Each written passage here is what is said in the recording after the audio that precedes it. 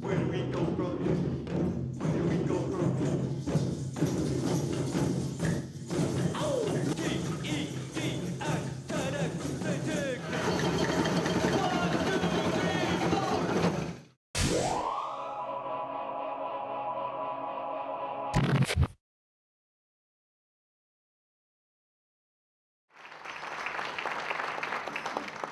My name's Neal Carter, and I'm an orchardist and a bioresource engineer. And I've had the good fortune over the last 30 years to be working in agriculture. So in addition to putting in those long days in the orchard, I've worked in poverty-stricken rural villages and communities, and I really understand the hardship they face in trying to feed their families. I've had fun delivering a broad array of projects all over the world, in over 50 countries. Now, in the last 15 years, I've led a project to develop and introduce a biotech crop.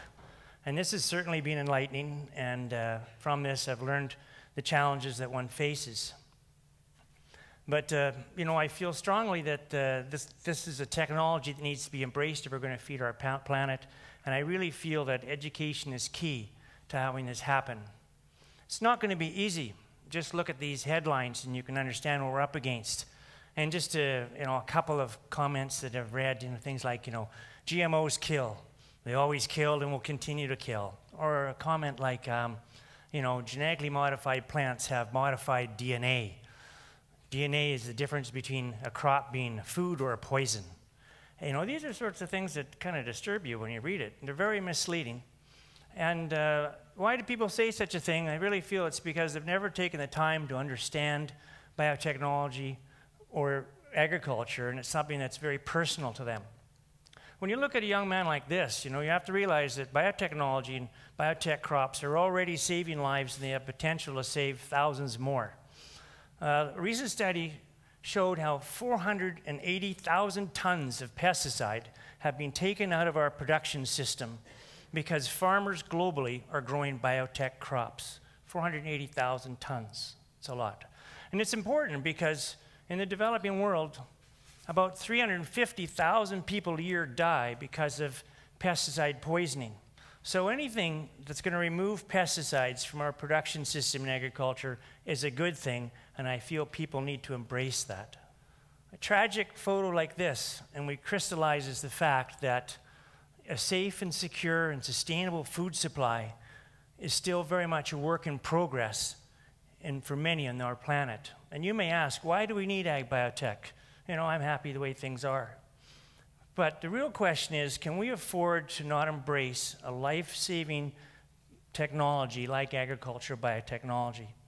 And as Dr. Florence Wambugu in Kenya said, you people in the developing world can afford to debate the merits of genetically modified foods, but can we please eat first? Agriculture is a very conservative business. I'm a farmer myself, and I know this. You know, you have to think long-term and be frugal. You have to think a lot about, you know, what crops to grow and how you're going to market them. Yet, agriculture biotechnology is being embraced by more farmers at a faster rate than any crop in history, any technology in history. And why is this? Because it increases their crop yields, reduces their production costs, uses less water, but more importantly, it improves their lives. Over the last 15 years, $80 billion in improved earnings have flowed to farming families growing biotech crops globally. And these are funds that have flowed, half of that, into the developing world.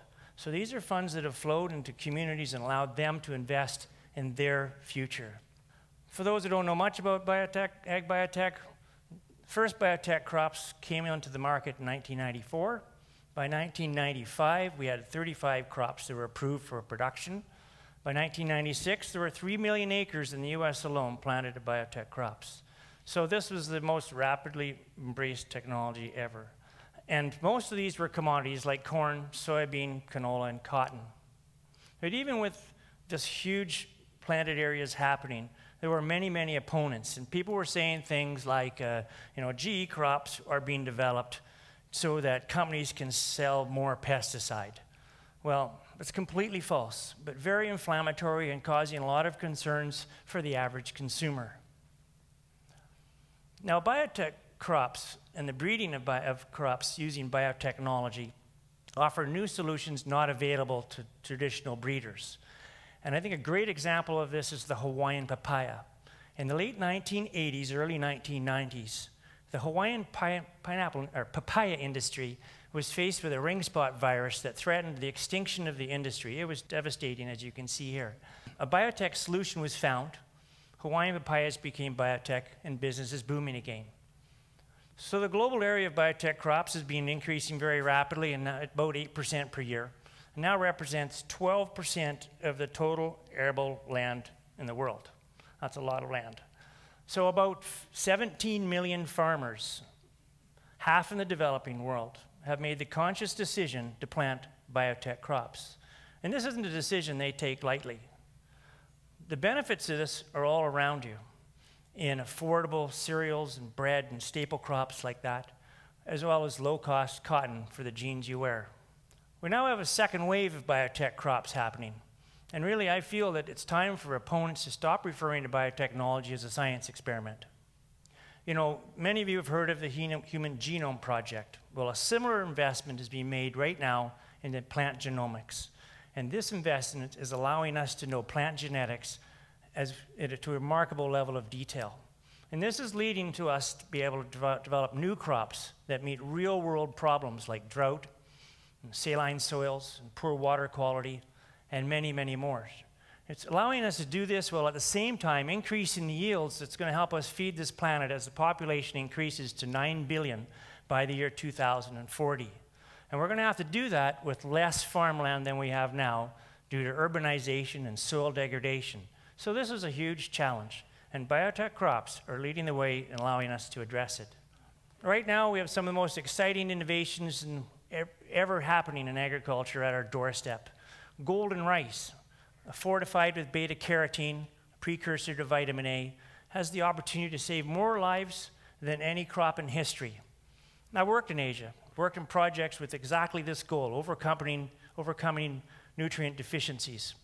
But I know we need to embrace this technology because children like these, we have 600,000 or 700,000 people under 5 years of age dying every year because of vitamin A deficiency.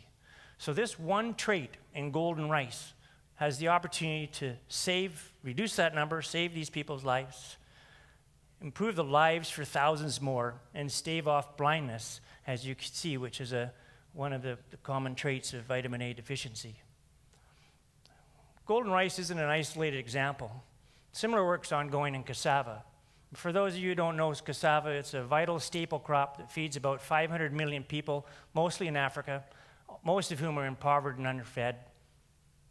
So new cassava varieties are being developed that are vitamin A enhanced. They have enhanced levels of iron, protein content, plus resistance to pests and diseases.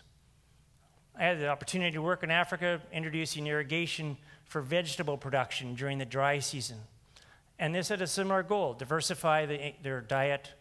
And let me tell you, that's not the only solution. That's not the long-term solution. The solution is to develop a robust staple crop like cassava that's drought tolerant, that's pest and disease resistant, and has higher improvement nutritional profile.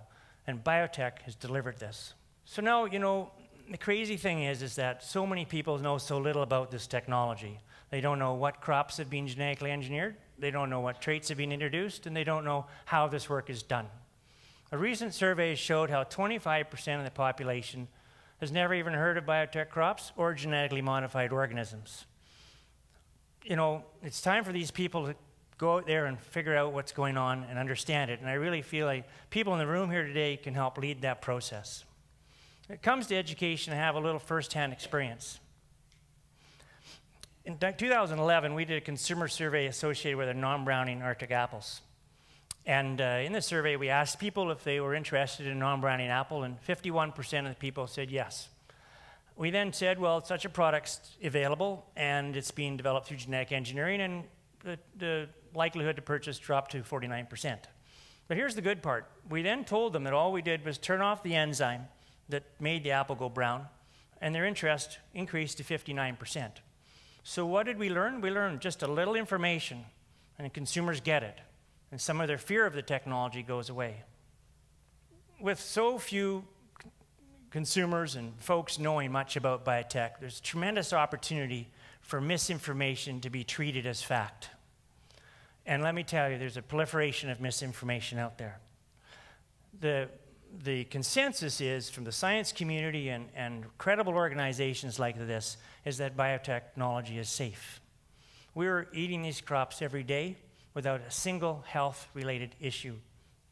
And this has been the case for 15 years. And so why does it keep getting this bum rap? Well, it's a very emotionally charged issue. People are dug in, drawn those lines in the sand. And we need to change that, because we need this technology if we're going to feed and sustain our planet and improve our environment. And I think people have to learn to coexist with it and figure out how they're going to do that. A lot of people are opposed to agriculture biotechnology because they feel it's, monkeying around with their food isn't natural. Well, I think it's very much, today people feel that the term natural, they're implying better for you. Well, this is certainly an oversimplification. As you see in these photos here, the wild corn and wild carrots look nothing like what you see in the store today. And we've been monkeying around with our food for a long time. And plant breeders worldwide have been doing this with tremendous benefits to all of us. And so I think you're correct if you make the assumption that none of the food we eat is natural. Maybe you'd like this one. I think one of the ways people are going to get their head around biotechnology and the value agriculture biotechnology can provide is for them to think of this as a one advancement, one more progression in a long history of plant breeding that's been going on for 10,000 years. Even as cave dwellers, we were selecting and planting crops best suited to feeding our families. You fast forward to today, we're doing the same thing. The technology's better, vastly improved, let's face it, genomics, that's pretty techie stuff. But that's what's going to allow us to thrive. These benefits, the life-saving benefits in particular, they can't be ignored. Our global population is going up. The land in which we plant crops in is going down. If we can't embrace a technology that allows us to efficiently and sustainably produce the food we need, we're never going to be able to feed this planet and to save this planet. So I encourage you to learn about this technology and other innovations that are involved in modern agriculture today. Thank you.